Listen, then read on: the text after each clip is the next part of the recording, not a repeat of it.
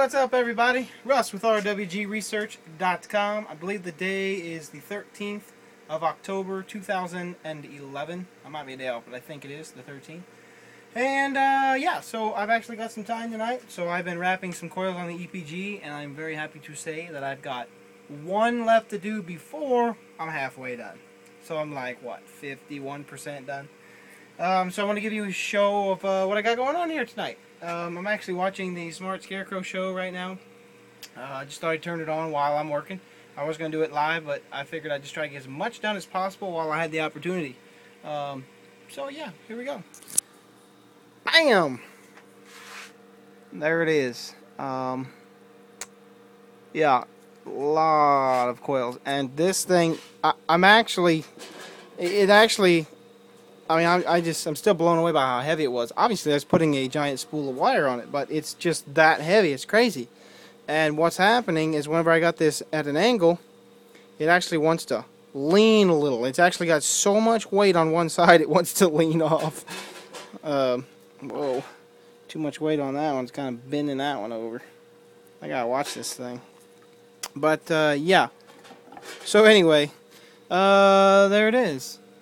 50%. I didn't do this last one yet because it's kind of at a really weird spot here, and I want to hot glue that a little better. And I was going to wrap a coil right between here, and I may later, but for now I think I'm going to leave it open. Maybe I can put a test coil there for different something. I don't know. Anyway, I just thought I'd let you know. Also on here, I have used almost all of this wire. That was completely full. I've got like 3 layers left on here, 4 layers left on here. That'll do maybe 2 more coils or something like that, but my estimate was pretty close on this particular spool. There was just a little bit more wire than probably what I needed on half this, so I gotta obviously order another one.